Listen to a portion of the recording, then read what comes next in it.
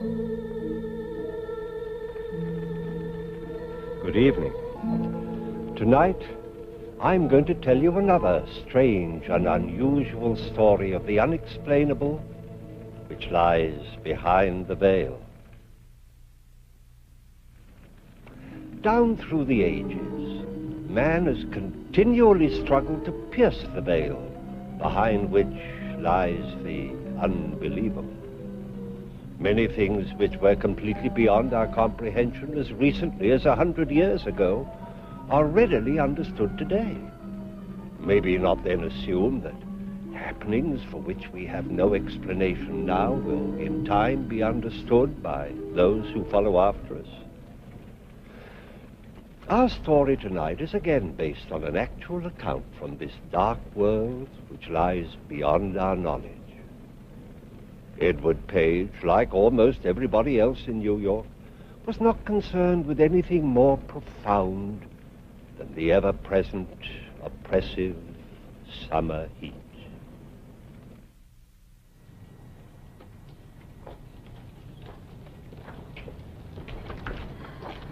Good evening, Mrs. Foley. Good evening. Good evening, Mr. Page. Oh, it's awful hot, ain't it? The humidity, Mrs. Foley. That's what's bothering you, the humidity. Maybe, but this heat ain't doing me much good either.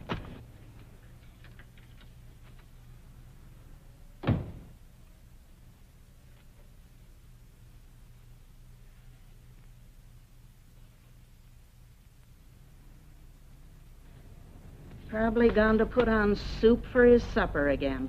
Always hot soup. Oh, in weather like this, too.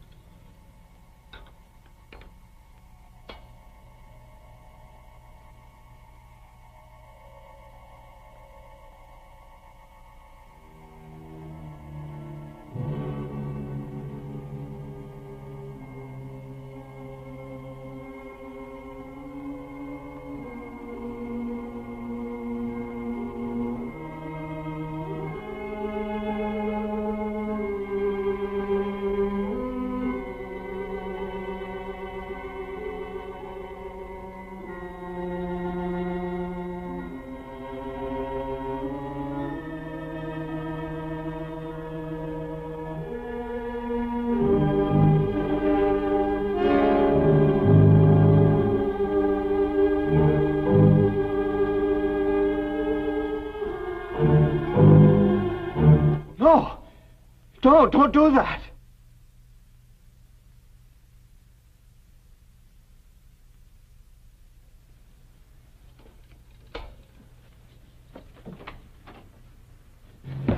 It's murder. I saw a man kill a woman. Where? Apartment across the way, third floor back on the corner. I gotta get the police. Murder? Police?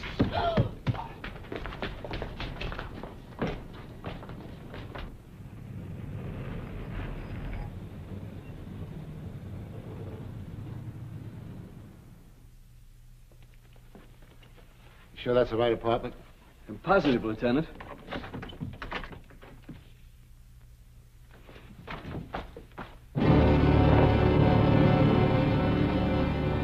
It's empty.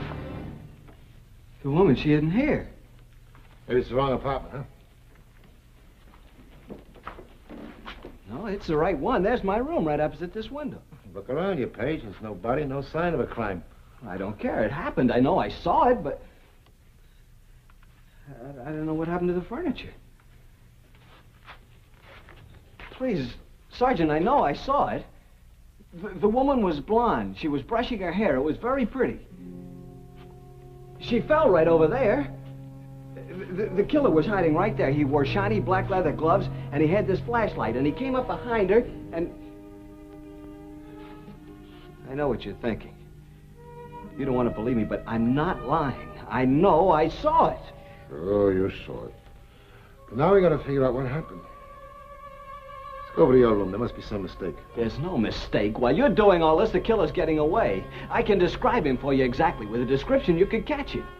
And charge him with what? Murder and robbery. He robbed her purse and he took the jewelry out of the box. It was right there. Her purse was on the couch. Let's go back to your place, huh? We'll leave the lights on in here so we're sure we get the right apartment.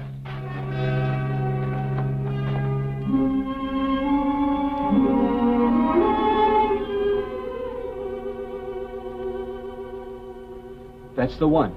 See where you left the light on? That's where I saw the woman. She had on a pale blue dressing gown.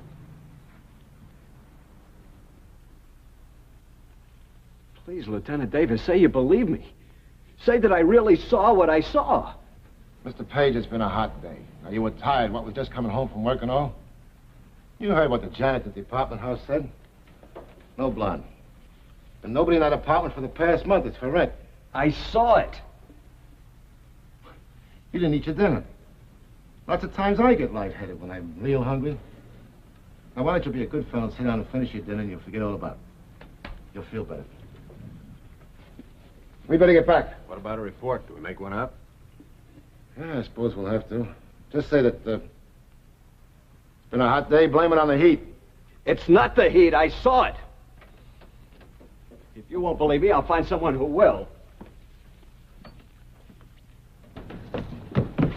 Calm down, Mr. Page. What's going on here? What are you doing to Mr. Page? Tell him, Mrs. Foley. Tell him that I saw the murder, that I really saw it. But I didn't see it. Let me go. I got to tell someone about the murder. Find someone who'll believe me. You better come along with us, Mr. Page. We'll talk it over.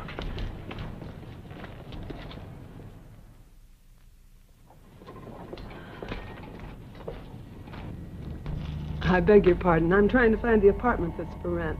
345 48th Street. Oh, it's in the next block, honey. Right back of this building. Thanks so much. In the next block, she wants an apartment.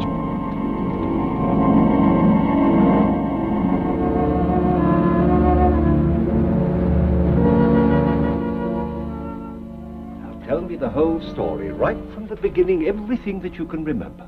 I'll record it. All right, sir. I came... Not so close to the microphone. Just as though you were talking to me. Yes, sir. Well, I came home with my groceries. Soup. I always have soup. I like soup. And Mrs. Foley that's my landlady. She was sitting on the front steps. She looked awful. She always does. Well, she complained of the heat. And then I ran out of the room to get the police. That's all? Yes, sir. Thank you. Mr. Page, you have an amazing eye for detail and the most retentive memory. Doctor, when it's murder, you see, you remember. You keep on using the word murder. Now, how do you know the woman was dead? She was hit on the head, that's true, but she might only have been unconscious. She must have been dead. He hit her hard. It was a flashlight. Doctor, when can I get out of here? I'll send you home as soon as possible. What sort of work do you do? Well, I'm just a shipping clerk. But they count on me. I keep track of things. Mr. Wonder, he's my boss, says I have a fine memory, like you said. You can go back to your room now, Mr. Page. And you won't need any more sedation.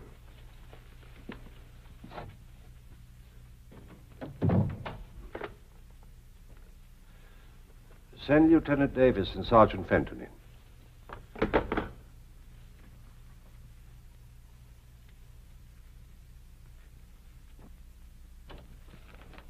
Morning, Doctor. Morning. Lieutenant, Sergeant. Page come out of it yet? I'm afraid Page isn't going to come out of it, as you call it. Well, that's too bad. He's a nice little guy. Nothing for him to come out of. He's as sane as you and I. Wait a minute, Doc. Suppose you speak for yourself. There's no form of dementia that I've ever seen or studied. I'm convinced that Page saw something real. I've been around a long time, Doc. Some guys sit around looking in other people's windows. Well, they see quite a bit. But most of it isn't murder. Page didn't seem like that kind of man. He was worried and scared by what he saw. I don't think he's that kind of man either. Page is an oddball. He doesn't add up. Everything says he's honest. And he tells us a story we can't believe. We'll keep him here a little longer. I'll run some tests on him. I've never seen a case like this before. That's your worry, Doctor. Ours is over. We go on the facts, and there aren't any in this case.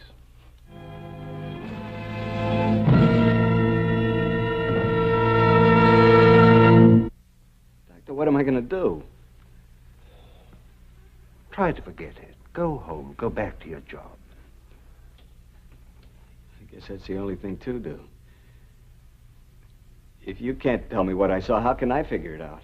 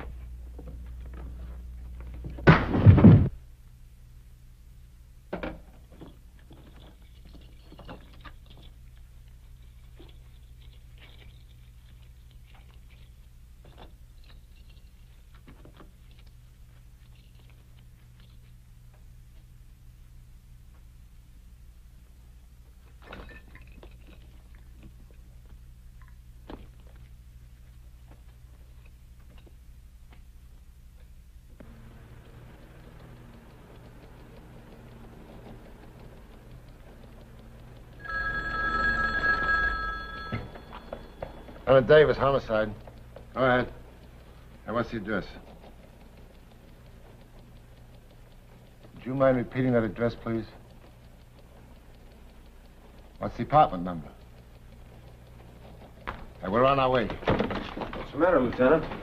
That murder Page told us about just happened. Dr. Mason, please. Blue dressing gown. She was brushing her hair. It's real pretty, too. Fell right there. Well, Dr. Mason, this is Sergeant Fenton. Lieutenant Davis would like to know when Page was released. Oh, I see. He was released over 3 hours ago. I want him picked up fast. 2 African masks over the fireplace.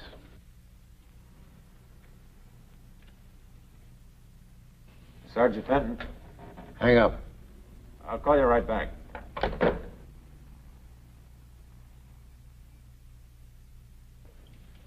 He just came in and turned on the light. Go over there and get him. Tell him nothing but bring him back here.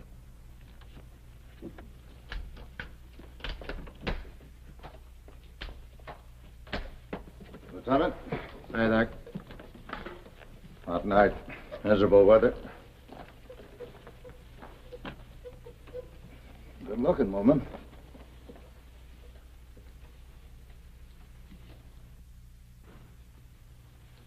Usual blunt instrument.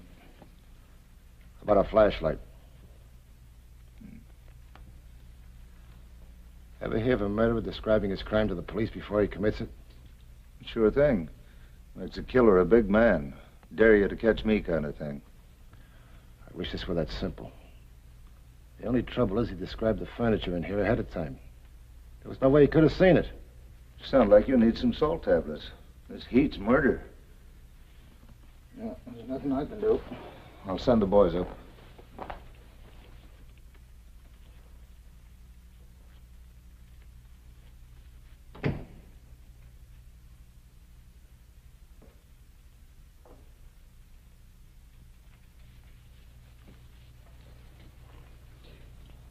It happened. Just like I told you. That's right, Page. Just like you told us. Everything's the way I saw it. You left the hospital 3 hours ago. Did you come right straight here? I walked for quite a while. I just got home. I don't mean that. I meant here, this apartment. Why would I come here? Nobody believed you when you told us the story about the murder. It's upset you, made you mad. You decided you're going to show us. You came home, you saw the apartment was rented, so you came over here and you killed her. No, I didn't come over here. Page, why don't you make things easy for everybody? We both know you can't see a killing, and then suddenly 3 days later it happens. But it did. I described the killer for you. And the killer is you.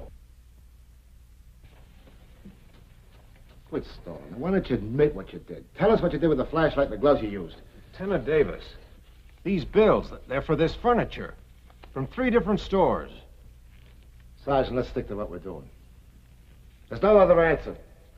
Page, you killed her. But Paige described this furniture before the woman even bought it. And she was in Chicago 3 days ago. She's never been in New York before in her life. How could Paige have described her? I'm willing to admit I can't explain how he could describe the furniture or the woman. But I do know how he had a chance to come over here and kill her. But I didn't, Lieutenant. I didn't kill her. If we don't all keep calm around here, I'm the one that's going to wind up in Bellevue. Let's face it, Page. You could have prevented all this. If you guarded the apartment, you might have saved her life. Nevertheless, you're still my #1 suspect.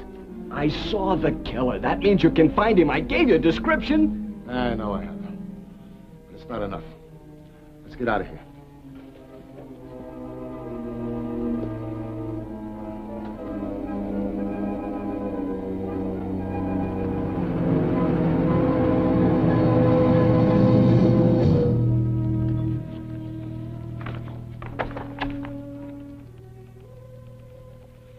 Nothing, Sergeant. Nothing so far. It's a tough job looking through all those pictures, Mr. Page. I guess so they all look alike. Stay with it. It's a pretty good description you got out of him, Doc.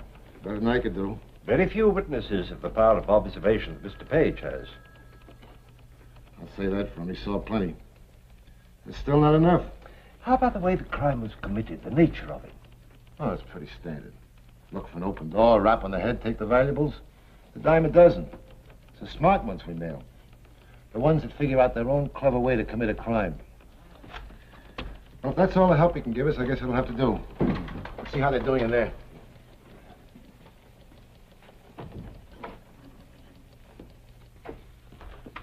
That might be. The face might be the same. I don't know. The nose isn't the same. Up there at the bridge, the killer's nose was flatter. That's Ben Burton. He's out of circulation. He's got 5 years to serve before parole. I don't think it's any use. Of course it's some use. A woman's been murdered here. Let's start all over again. Now, gentlemen, please relax. Now, there's a very good idea. Let's all have a cup of coffee, and perhaps it'll clear our thinking. Now, Mr. Page, you've been most cooperative, but if we could help you to remember just one more thing. All right, Doctor. When you saw him hit her, what did you do? I hollered. No, don't do that. Did he hear you? Well, no, he couldn't hear me because the window was closed and his ear... Wait a minute. His ear, his left ear, it was, what do you call it? Prize fighters have them. Cauliflower ear? That's it, his left ear, he had one. That does it. That's what I need, something to work on. Come on, Fenton, we'll get out the new description on it. This time we'll add a cauliflower left ear. Well, Mr. Page, I think you can go home now. I'd rather not. I couldn't sleep now. Not until the job's finished. I need to talk to that man. It May be some time before the police can find him. I'll wait a while. It'll be easier. You see, Dr. Mason, you want to know what this is about because you're a psychiatrist. But I have to know just to be able to live with myself.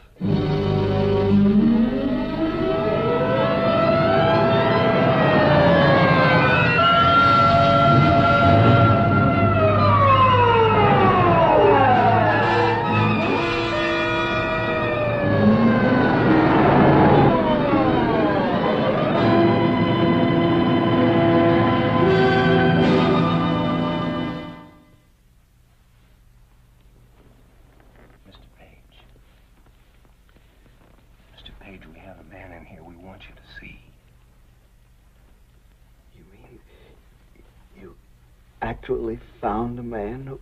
He matches your description exactly. Everything is the same. Can we see him? As soon as Lieutenant Davis sends for us, he wants to question him first. We're holding you as a surprise to force him into confessing. You see, actually, we have nothing on him except your testimony. We have to prove that he killed that woman. Yes, of course. When we go in, don't say anything about it. Not seeing it before it happened? Don't worry. Like I said, cop, I don't know what you're talking about. Either book me or turn me loose. You won't hang it on me with a witness. You need more than that, and you know it. You'll need the stuff that was stolen and maybe even the weapon the guy used. Yeah, you're right. I need all of that. And you're going to tell me where it is. Okay, so stop talking and show me. Bring on your witness. Let's see what you've got.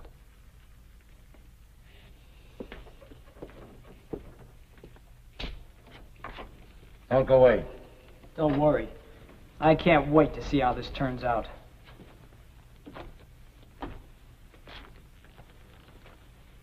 That's him. That's the man. That's him. That's the man. Sit down, Kerwin. See? See the ear? Tell him, Page. Tell him what he did. He knows. But he doesn't believe I saw him, is that it? That's it, Dad. I think you're a liar, looking for a big charge or something. You wore shiny black leather gloves, dark gray pants, and a dark blue shirt. No hat. You hid behind the chair when the woman came into the room. She was blonde and very pretty. She wore a blue dressing gown, light blue. You had a flashlight in your hand.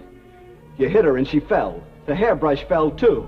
You turned and took the jewelry out of the jewelry box, stuffed it in your pocket, went over to the couch, emptied her purse, and you left. It's a frame-up. Nobody see me do anything. You're trying to scare me. This guy's a fake. You brought him in just to work on me. The arm. When he put his left arm around her neck, she bit him. That's why he rubbed his arm. Maybe the bite mark's still there. Roll up the sleeve, Ed.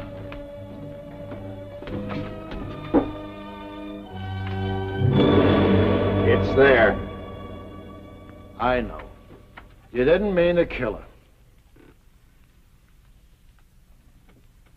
Well, she caught me in the room. I couldn't get out. Take him away, Fenton.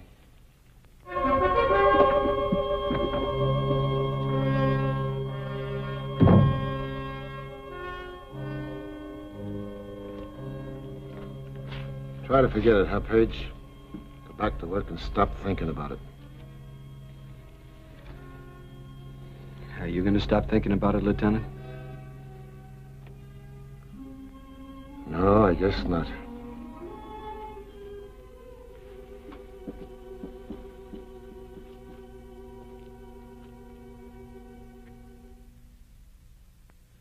Edward Page returned to work 2 days later, but he was not, nor would he ever be, the same man who left work such a short time before. Page's experience was an example of what is defined as precognition, the ability to foresee the future. Throughout history, there have been many such instances, reported and documented. How does it happen? Why? I'm afraid the explanation is still beyond our understanding, at least for the moment. Please join me again for another journey into that real but unexplainable world which lies behind the veil. Good night.